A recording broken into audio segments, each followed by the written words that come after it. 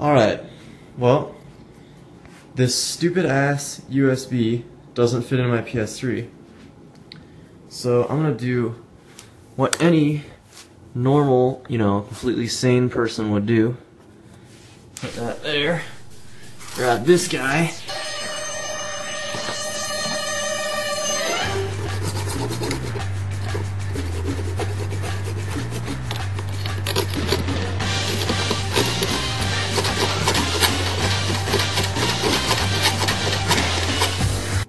More knife's getting kind of dull.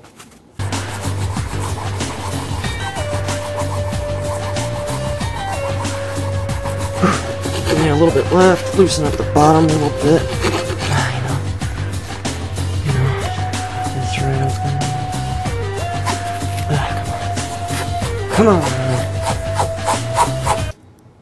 Wondering if I've gone too deep, giggity. That has to be all the way in. I don't think there's much sticking out. Okay, let's see.